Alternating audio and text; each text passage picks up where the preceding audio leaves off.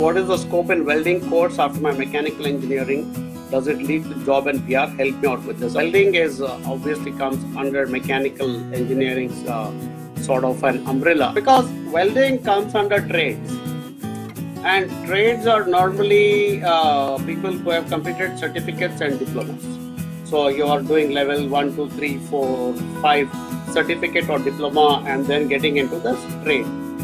Whereas because you already have completed your mechanical engineering, which is at a level 7, you're kind of dropping down from level 7 to a level 3 or level 4. Short course in welding, because one of the high schools locally where I teach, they also have a short course in welding. So I want to do it as a hobby. But for a guy who's looking at a career and who's already at a mechanical engineering level to drop down to welding, I'm not personally convinced. I think you need to look at something a bit more higher within mechanical engineering and probably look at course, options there rather than at the welding level. So I think that is my recommendation here.